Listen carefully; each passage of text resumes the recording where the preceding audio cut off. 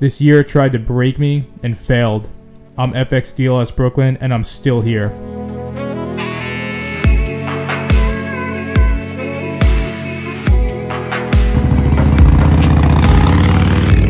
So I started this new year at one of the lowest points I've ever been in my entire life. I had recently been in a nearly fatal bike wreck that took everything from me in the blink of an eye. I couldn't work, I couldn't ride, I couldn't even walk.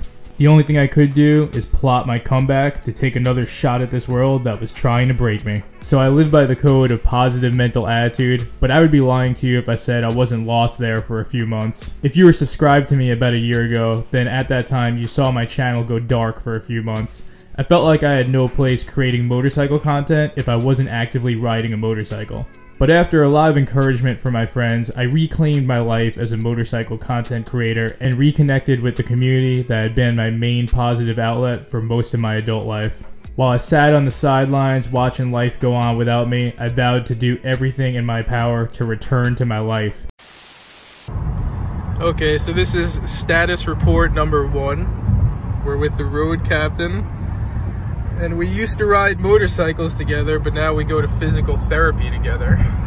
And this is day number 1 for me. I'm still in a lot of pain, but the doctor says we need to start moving. So we're starting physical therapy today, and that's it. We're thankful to be alive, and we're gonna go get in some physical therapy now.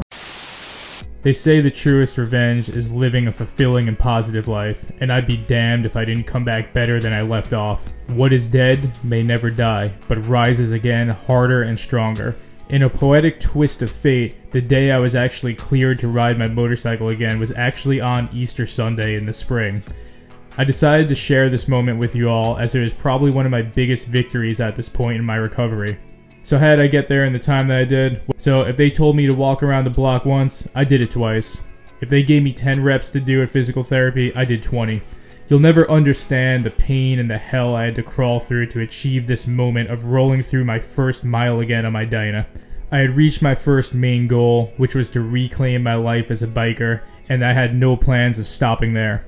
Like I said, I was dead set on living after my wreck, and I began to viciously cross things off of my bucket list. Because if there's one thing I learned this year, it's that you could be kicking that bucket a lot sooner than you think. One of these items was to do a full bike trip grounded in moto camping with my dad. So this was actually one of my favorite bike trips to date. It totaled over 4,000 miles. The bike trip started with some of my best friends on 2 wheels, and the bike trip culminated with me and my dad just doing a whole bunch of moto camping. So as we got to the tail end of this trip, I knew that there was another thing I had always been wanting to cross off of my bucket list.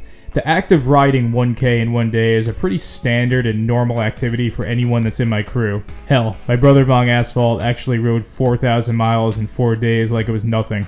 But the one thing that I had always really wanted to do was to just do a 1K in one day with my dad. So we closed out our summer bike trip by crushing 1,000 miles in 16 hours, achieving this goal while the sun was still high in the sky. So this momentum of seizing my goals rather than putting them on the sidelines continued past the summer. The Lowrider ST went from a one day I'll have this bike to actually my bike with an ongoing build around it. My Dyna was actually featured in the current issue of Primary Magazine, a printed publication in Japan. And finally, I helped support my brother Von Asphalt finally taking his motorcycle photography to the next level. I found my way back to a sober lifestyle grounded in discipline, and I've been living every minute to the absolute fullest. So to start to close this one out, my fiance got me this coin to commemorate surviving and thriving through the most brutal year of my life. I hold on to this coin at all times for the simple reminder that at any time, this can all end. So if there's some goal that you've ever wanted to achieve, or there's some dream that you've always wanted to pursue, you better start making moves to do it at all costs. So to this very day, I wake up and fall asleep every day in pain, and there are many things that I permanently lost after this year. But I'm closing out this year both harder and stronger in so many ways. Rather than wasting my energy dwelling on the things I can't control, I've harnessed that energy in the positive direction to unlock my true potential and push myself to overcome the odds. I have no plans of slowing down. And if you thought this year was a comeback story, well, wait until you see what we have in store for the year ahead. This year tried to break me and failed. I'm FXDLS Brooklyn and I'm still here.